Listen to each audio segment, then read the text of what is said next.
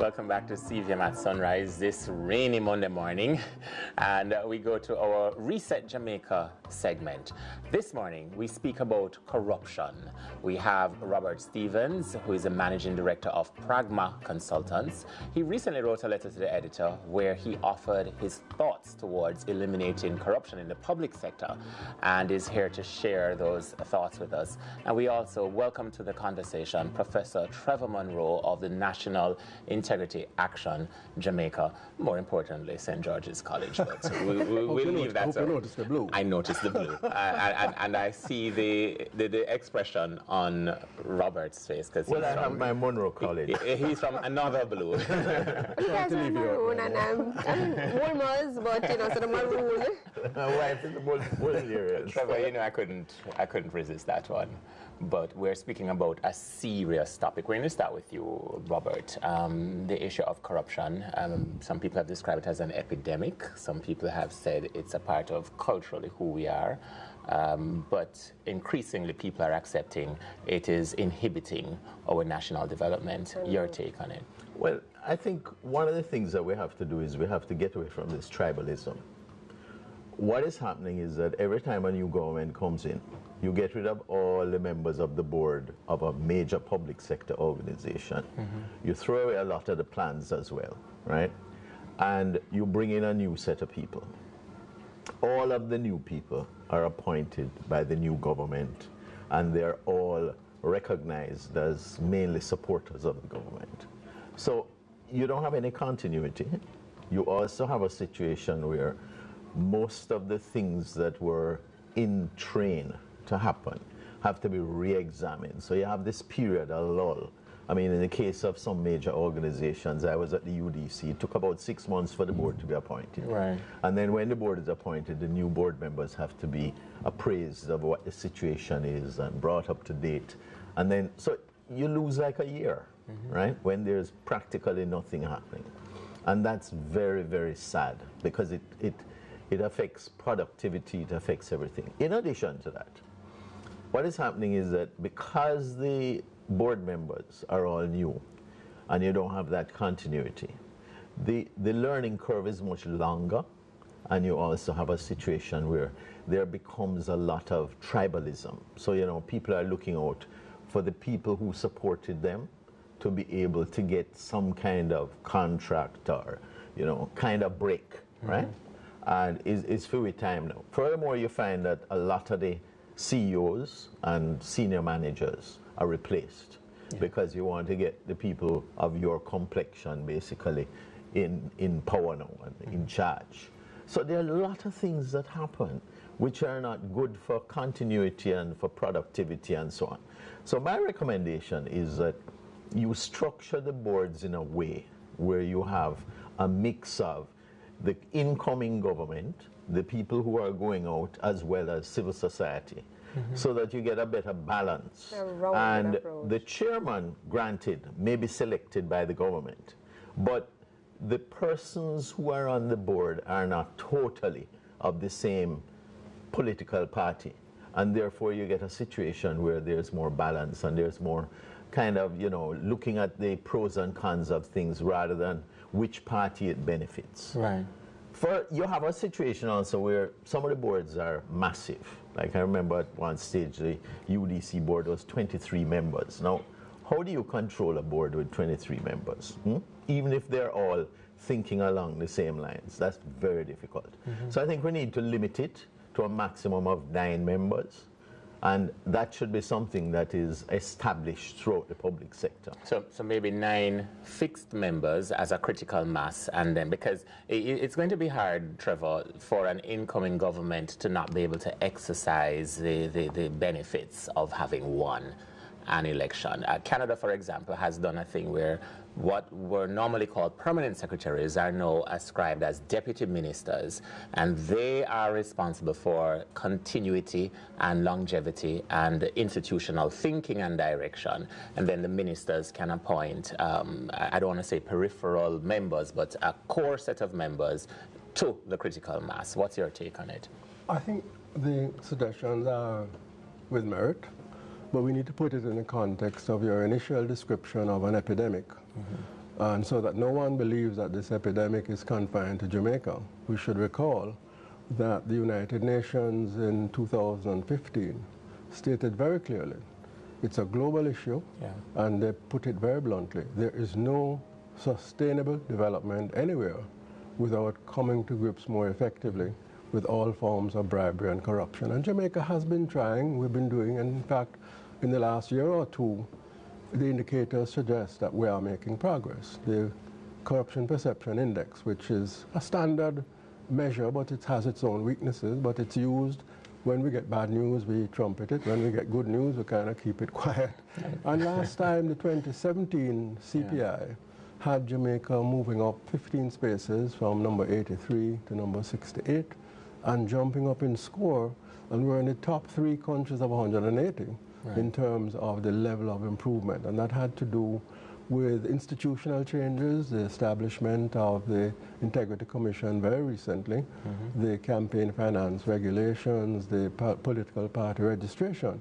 And I think what we're discussing now would be a further step to strengthen the regulatory framework. But I have to say that we've been talking about this since 2012 at least, where there's a corporate governance framework for the public sector. And by the way, we're talking about 191 different bodies disposing billions of dollars of taxpayers' money and earning very often big revenue for the government. For example, the Civil Aviation Authority, they have a surplus of $1.7 to $2 billion.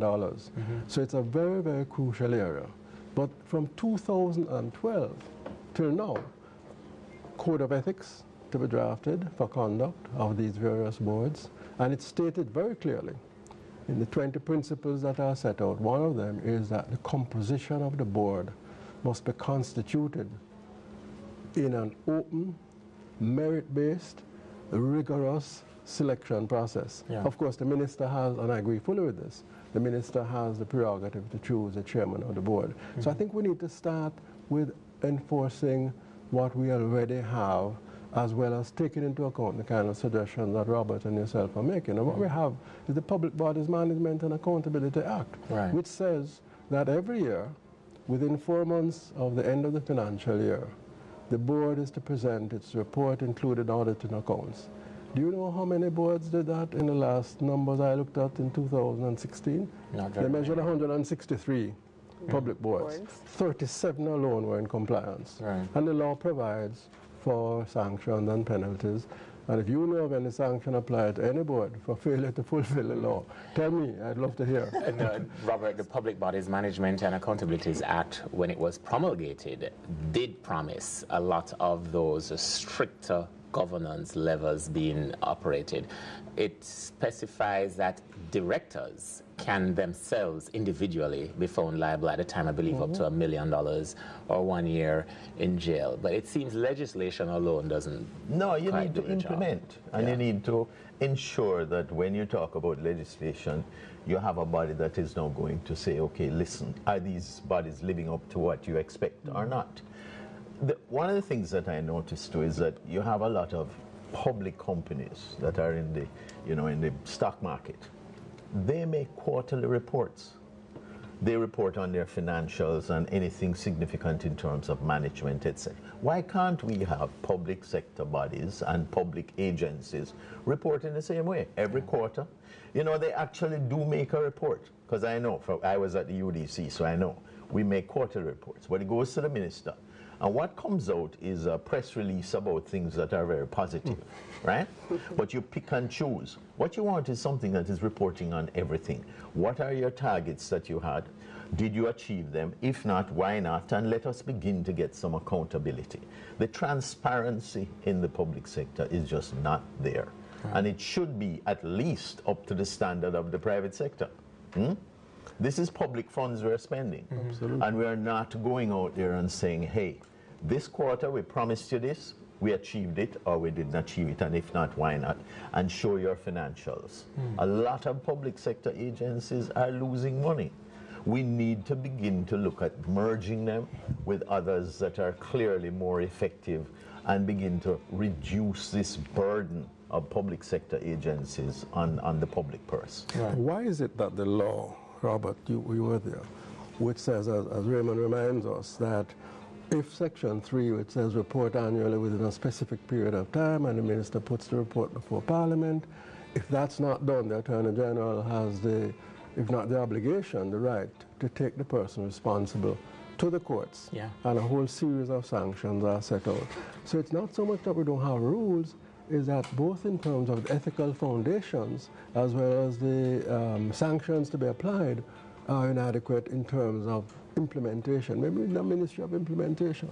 Yeah. So then who would be everybody else. implementing it? So if the sanctions are already there, whose job is it to now implement them? Ministry of Finance is the oversight body, and in fact, this discussion is so timely in your letter because I understand that even as we speak, the Ministry of Finance is reviewing, yet again perhaps, but hopefully for the final time, the overall framework for the choice of boards and for the enforcement of sanctions where boards are not performing. And hopefully this time we'll get it done because we have a Monroe College boy in charge.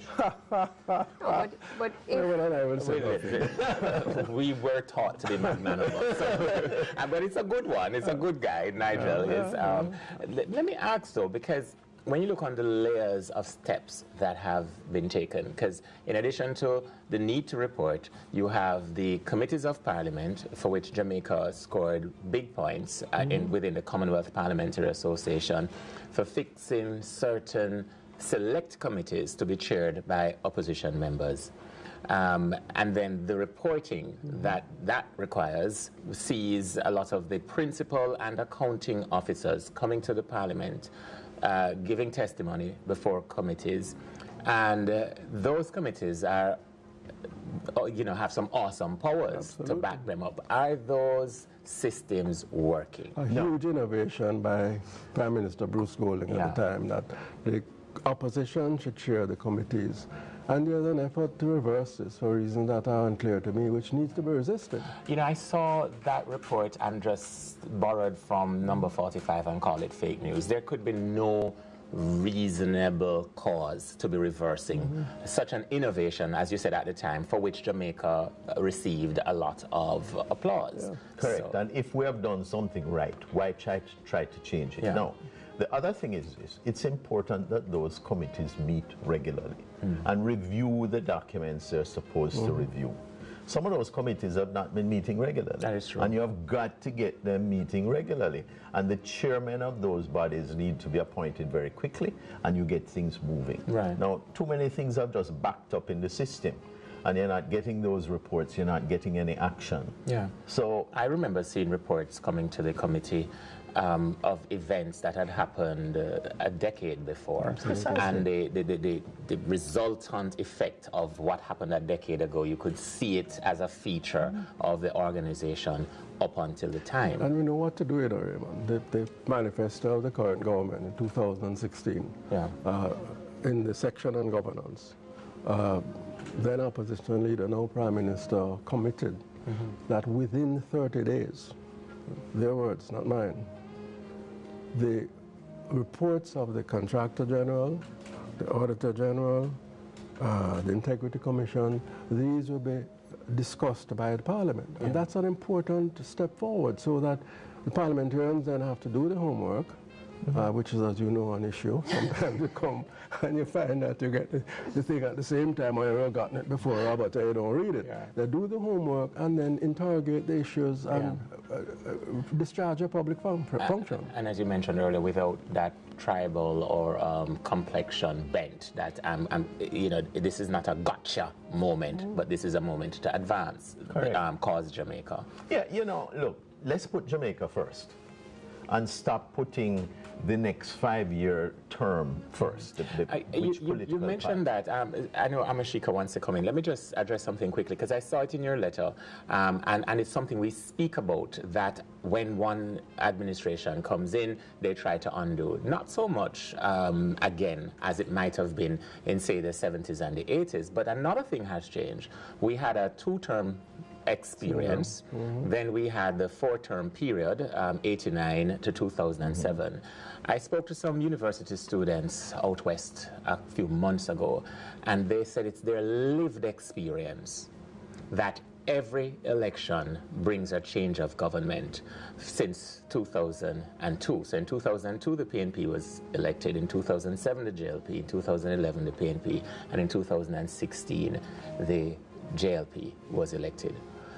During that period as well, a lot of the major boards, like a JTB, with which I'm very familiar, or a tourism enhancement fund, specifies by statute the composition of the board. So it brings people from the sectors that abut with the Jamaica Tourist Board or the Tourism Enhancement Fund.